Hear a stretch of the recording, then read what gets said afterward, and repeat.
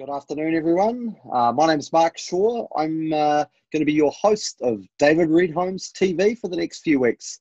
We're going to get this out there to as many people as we possibly can. We're going to have a little light-hearted chat to some of our 15 franchises around New Zealand. Today, we're starting it off with Fraser MacKenzie from the beautiful Queenstown. Look at that backdrop, people. Hey, Fraser, how you doing, mate? Yeah, good, thanks. Real good, thanks, Mark. Yeah, can't complain. Enjoying the wee break, but still doing a lot of work at the same time. Family, how's the family and things getting on there? Looks like you've got a nice spot in Queenstown to hang out for your isolation. Everyone getting on okay? Yeah, no, everyone's all pretty good. All pretty happy with the weather at the moment. We've had a beautiful last couple of weeks, so it's made life nice and easy to go and play outside and take these times to do the jobs that we've been sort of trying to do for a long time, and yeah, get ourselves all organised, really. But no, it's been good. Nice. It's been really good. So yeah, there's certainly some silver linings to the isolation, and I'm sure there is for you guys being builders. You know, bit of time off, bit of time in the office, maybe rearrange a few things. But yeah, just on that, when we go through these, when we have these ERH TVs, we're going to look at talking to some of the homes that have been built by some of our franchises. Today, we've got one built by you guys in Jacks Point, and I believe you built it in 2018. Is that right? Yes, it was. That was out in Jacks Point, which was one that was meant to be one of our next show homes. It was actually one of our own personal homes as well for ourselves, but during a change of plan, which we ended up buying a bigger section, is where we are at the moment, we decided to move on and sell that property. But we did still build it to our specifications that we were going to do for ourselves. And tell me, Jacks Point itself, you know, did you have your children when you were there? It's a good place for kids, good place to hang out, lots going on, good community. It's really good. Yeah, fantastic spot. It's nice. It's all day sun. The other beauty is in the winter, it doesn't actually get quite as cold as other parts of Queenstown. If people know Queenstown quite well, just say for example, on the Frankton Arms side, going into Queenstown gets quite cold and has a bit of a hoarfrost, but out towards Jacks Point, it's a much nicer. It doesn't get those hoarfrosts as bad. Still gets cold, don't get me wrong, gets a little bit icy. But it tends to be about 2 or 3 degrees warmer, and it is just lovely, calm days between from now till sort of November. It's a beautiful time of the year to be out there, and summertime's fantastic, but it is a lovely time. And tell me, I've been out there, I've been to one of your show homes, fantastic spot. From my recollection, it's a pretty quick drive from Frankton, would that be correct? Yes, yeah, we're only about 7 minutes. So 7 minutes. Living out towards Jacks, you got 7 minutes to be at the airport. Yeah, that's fantastic. So, you know, got the new bridge. So the new bridge has been built, which is the Quora Bridge. 2-lane now. It used to be just a one-way bridge, but now it's a 2-lane, which is awesome. Makes life a lot easier, and the traffic is probably some of the best traffic, ease to get around the place in the whole of Queenstown at the moment. Excellent. I can imagine the traffic's died down a bit at the moment, but no doubt it'll make a comeback because, you know, let's face it, it's an icon destination, just not for international folk, but certainly for New Zealanders as well. And many New Zealanders building houses down there and having things done by you guys, or like holiday houses, or Yep, we're getting a real mixture towards Jacks Point. We've got Hanley's Farms, which is just down the road as well. It was sort of aimed around that retiree, but it's actually changed to a lot of young families, a lot of families out there, a lot of young professionals, and there's also still got a lot of retiree. It's a real, what we can say, it's everything. It's not just focused at one group of people, which is quite nice to have that whole mixture. For example, my folks, they've moved from Kaikoura. They've moved out there. We built a house for them, and they've never been so warm in their life. Coming from Kaikoura, you'd think they'd be a lot warmer, but it's not. Down here, it's a cooler, dry. So if you're living on the coast, you might get sort of like an easterly breeze, depending which side of New Zealand you're living on. But that cold wind normally drives through, and it can be a damp, cold wind. But down here, we just tend to be quite a cool southerly breeze that comes up from down south. But it is warm. And the way that we've sort of helped to design our houses to be well above what I would believe is code, because I don't think code is what should be built in Queenstown. So we sort of aim to make sure that we're well above it, which moves on to insulation and bits and pieces, which we'll discuss in a minute. Excellent. Just onto that house, we've got an image here of the kitchen. Yeah. Which we'll just bring up in a sec. I mean, that's a nice big long table. But personally, I'm the sort of guy that I do a lot of restaurants, funnily enough, and enjoy getting out. And that big long table, sort of, how it's, I see it in a lot of restaurants, people communal dining. But is that a big thing that's happening? The big dining areas in houses these days, big long tables, and yeah. It is. We've actually used that same table, and we've got it out at our new show home out at Henley's Farm, and we use that outside as well now.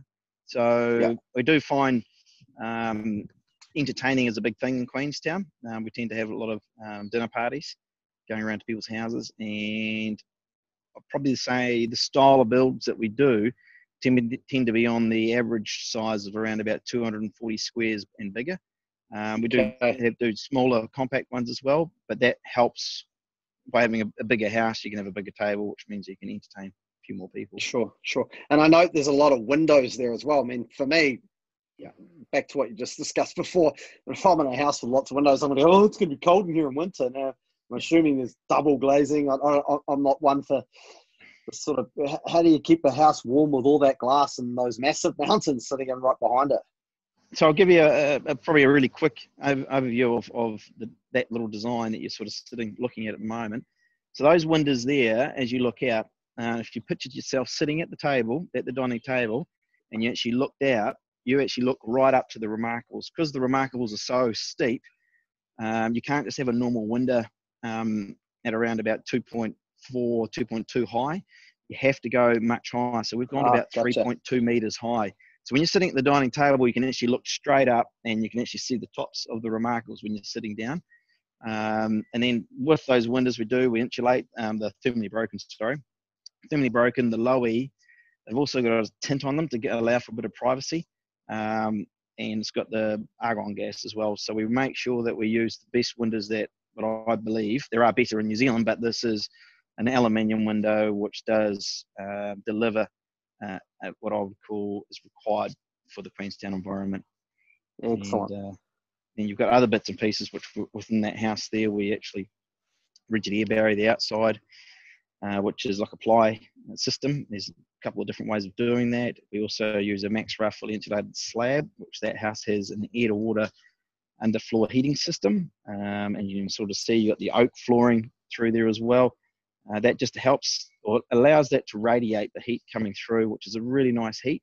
The other good thing about underfloor heating is it concrete as a mass. It helps to, it releases the energy slowly, and it carries on for quite a long period of time. So you can have your underfloor heating, once it's up to a nice temperature, it just radiates the heat and it doesn't take a lot of energy to keep it at that temperature, compared to if you're using radiators and bits and pieces like this. So each place is uniquely what it's required, but that gets a lot of all day sun. And the way that that is designed, it's sort of shaped like a capital H, but slightly sprayed open to allow the master bedroom, the entranceway, media room, and the whole living area to get full all day sun as well. Brilliant. That sounds like a nice place. Just another image here I've got. Just bring that one up. It's of the exterior. I note there's some. Here it is. It's some. Is it like that schist work there? That fairly common sort of exterior. And just want to take us through that. I see there's some like some of that paneling. Is it cedar or what's going on the exterior in this place? And why do you use those particular materials? And also, is it on the side of the garage here? Is it some sort of iron or something? Is it? Yeah. So what a typical house, what we do a lot of is we use a lot of the stone, and whether it's the 200 wide stone, or we use a veneer stone, which is about 50 mils. This house here, we use the veneer, which helps with a lightweight system. So it means you don't need a big footings and you don't need a lot of over engineering.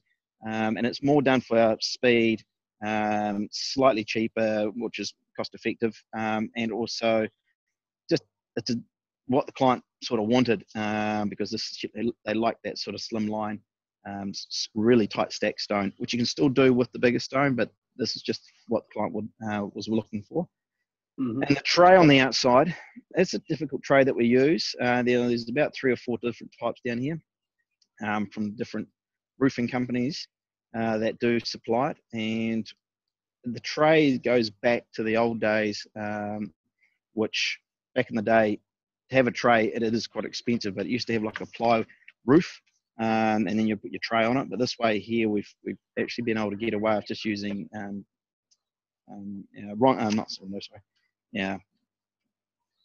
purlins a lot closer to about 450, which means we can get away with having a tray, and it's a self-supporting tray, which makes it a little bit more cost-effective as well.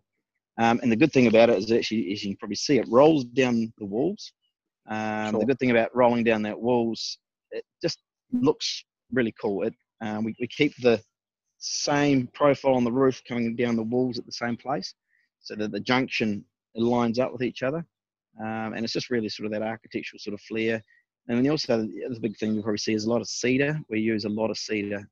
Cedar, Siberian larch. We love that sort of alpine, the natural timbers. The tray is a new thing, which we've been using probably in the last sort of 5 to 7 years. And it's growing on, because the good thing about the tray is that it's a lot easier for maintenance-wise. I was just going to say that. What's the maintenance on this sort of stuff? Am I, the cedar, do I need to sand it back every year, or what's the go? Is it painted, or just, is it? No, it depends which one you want to use. So we use either the Dryden's or the resin Waterx, which tend to be the better ones for the environment down here. There are other types of walls as well, but they've just been around, and we really enjoy using those products, which our painters use a lot of. And with them, they're both sort of, it's an oil, which then penetrates into the house. I'm sort of using on our place here as well. And you don't have to, you can just give it a bit of a wash once a year. And then if you want to top up a coat, probably you can get away with every 3 to 4 years, 3 years. Oh, yeah. It will fade. Don't think it's going to stay looking the rich golden color that was, because that was a natural color that was on there, but it will change as the days and the years, and it will start, lighten up a little bit. But it's one of the things where you don't have to feel that you have to keep doing it every year. If you want to, it's your choice, but you can sort of get away with 3 to 4 years. And the more oil you put on it, the longer it lasts, and the stronger the color stays looking. Yeah. Excellent. Now, I've been doing a bit of reading about passive homes. Like, I had no idea what a passive home is, to be honest with you. Is this particular build one? And if not, even so, could you just, and give us a bit of a breakdown on what it is, a passive home? Yeah, so passive home is what they use over in Europe. It's what almost every home, I'm pretty sure, runs off. So when you're actually building a house, it has to comply. New Zealand, we don't have these rules, regulations over here. It's more all about just building to code. So that house wouldn't comply with passive, but it is well above what code is over here. So we're using 6x2 framed walls, which is 140 walls. I use 6x2, but anyway, 140 walls. Traditionally is a 90 mil frame wall, which is a lot skinnier, and then depends where you are. Some people do use the 75 mils walls, which means that it's going to be thinner insulation going to get in there. But once you go to that 140 wall, you can get pretty much your ceiling bats put into your wall. And then we up-spec the ceiling bats. So we normally use an R5, which is a lot higher. It's a lot denser as well. And to New Zealand's code, I think it's only like 3.8, 4. But we can really crank that up to 5s. And all those little things benefit it. And then using the rigid air barrier, which is your plywood system or chipboard system, some sort, depending which one you want to use. That also helps with the bracing. It's about 9 mils normally I use. You can get 6 mil, but I think the 9 mils are better stuff. And that helps to really strengthen up that house. And we use LVL, which is a very strong timber. The good thing with down here, it keeps straight and stable.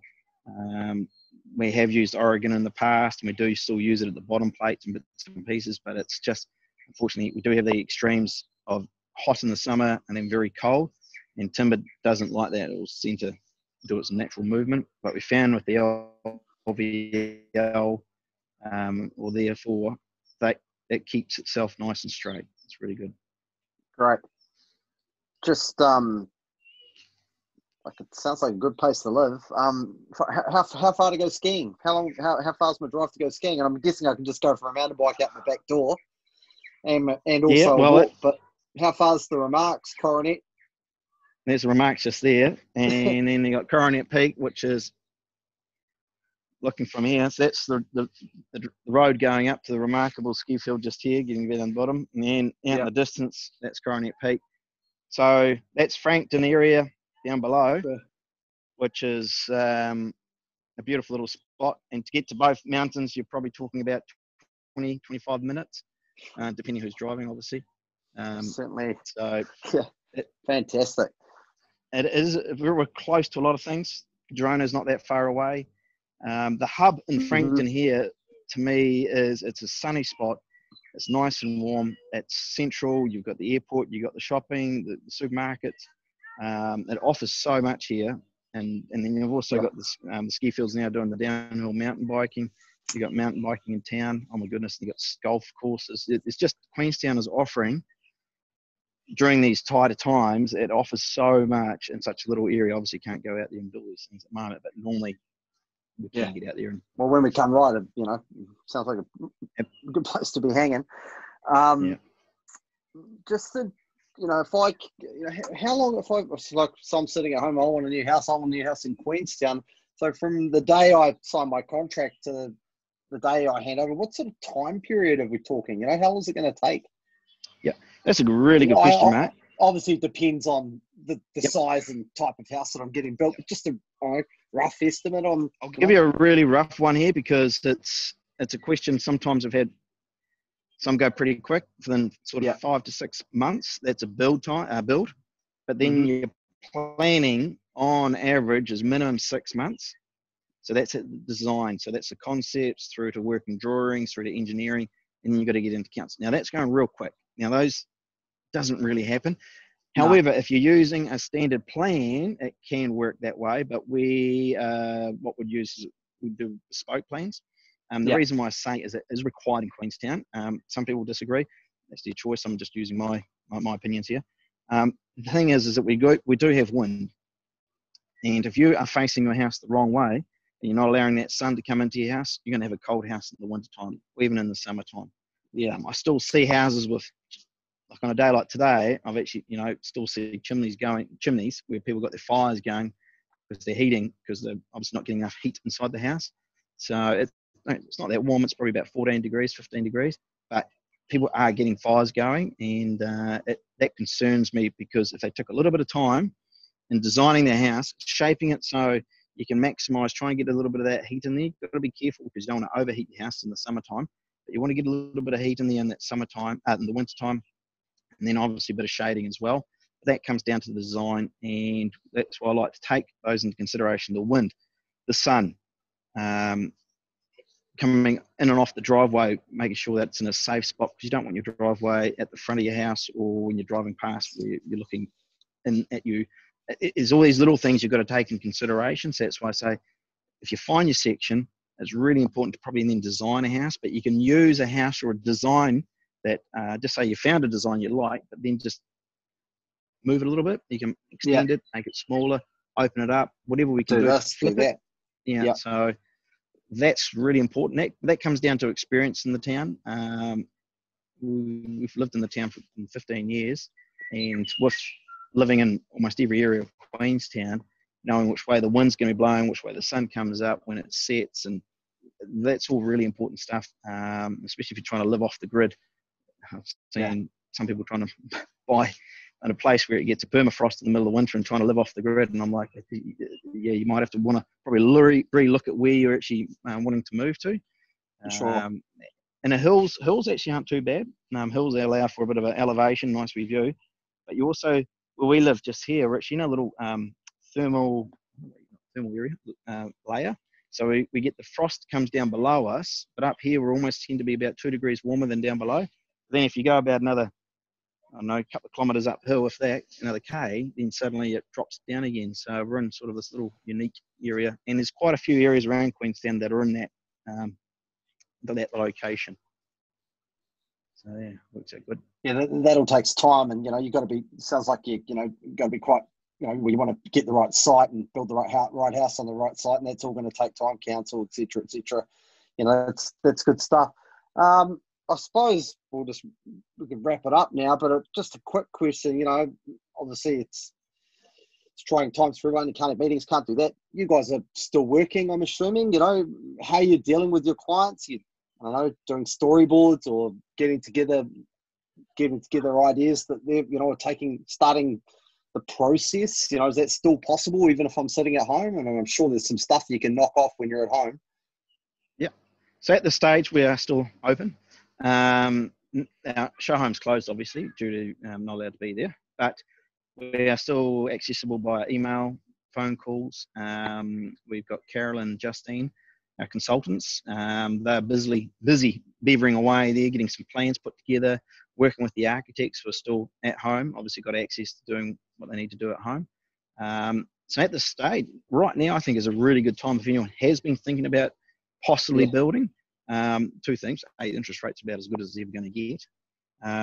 Obviously, we're going through a bit of a dip at the moment. So I think coming out of this, people are going to be a little bit hungrier, keen to be moving forward possibly, because there's some people that obviously unfortunate circumstances that might have lost their jobs or so forth. But I think out of all of this, it will spur forward as being quite a good economy to be actually building in. Than doing the opposite. And we're definitely not at the peak. What we if people were thinking that we were, I think we've dropped it right back down a little bit. So it's a really good time. It's a stable time. And don't get me wrong, there is all sorts of stuff going on with the economy and so forth. But if anyone's thinking, it is a fantastic time to be building. Getting to the design stage, it takes some time. If you're sitting at home, it's like, what better time to start thinking about what to have in your kitchen, what to have, do you want, this, that, do you want a swimming pool, do you want this, you can still look at sections, I'm assuming, Absolutely. That's right. So, there's so many things you can do online. Yeah. Sorry, mate. Yeah, no, there's so much you can do online. Been able to, heaps to do online. I've had friends that are doing virtual walkthroughs on their property because they're trying to sell it. And that's working out pretty easy, just to walk through with the camera on the phone. This is definitely not a time where if people are thinking just go home and sit on their hands, I would say it is a really good time to be out there doing something. We've got at the stage a really tight group of architects and draftees. They're pretty keen, looking for more work. So definitely a good time to be reaching out and asking the questions. And because it takes so much time to do a full set of concepts through to working drawings to getting that, it almost takes 12 months, to be honest. There we go. So over this period of time, because you've got to still get it through council, you've got engineering and all that sort of stuff, it takes a long time. However, don't get me wrong, there can be quicker plans, you can speed things up, but you really always say take that time, get it done right, get it done what you think is going to suit you and your family, or yourself or whoever, and just nail it the first time. All right, cheers, Fraser, and thanks everyone for tuning in or taking a look on Facebook or wherever else you might be looking at it. Just look, if you need any more information from David Reid Homes, go to www.davidreidhomes.co.nz. Thank you. Cool. Thanks, everyone.